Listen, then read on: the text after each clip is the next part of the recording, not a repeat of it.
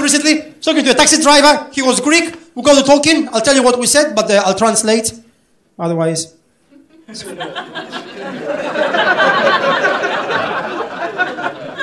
Pointless bit, right? So I mate, how long have you been in Britain for? He went, I've been here for 4 years. How about you? I'm like, I've been here for 15. Do you like it here? And he went, no, it's shit. I was like, it's on, cunt.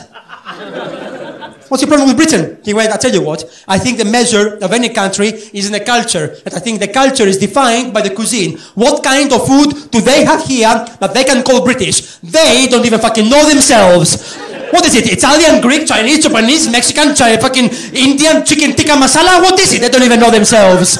All they do is they go out and they drink and they drink and they drink and they drink. And they carry on drinking in bars and pubs with their friends. And they take the same friends and they go in nightclubs where it's so loud you can't even have a fucking conversation with your friends. And at the end of the night, they have nameless and faceless and emotionless sex with strangers that they regret the next day. Do you like that kind of shit? And I was like, mate, you have just described everything I love.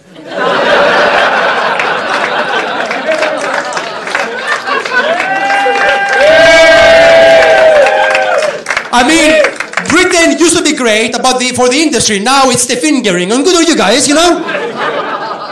Nice one. And I like, let's rewind what this guy says. Because seriously, it sounds like a fucking epic night to me, doesn't it? Let's rewind. You go out with your friends and have food from any country in the world at your fingertips. That's good, isn't it? And you can take the same friends, you go to a nightclub, have a few drinks, and then stay in the nightclub where it's so loud, you don't even have to talk to this boring cunt.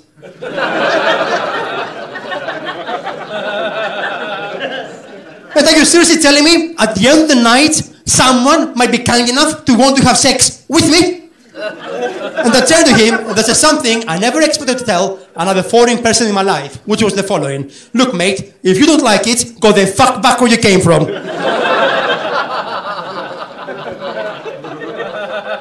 Which, let's be honest, we're all fucking thinking it, right?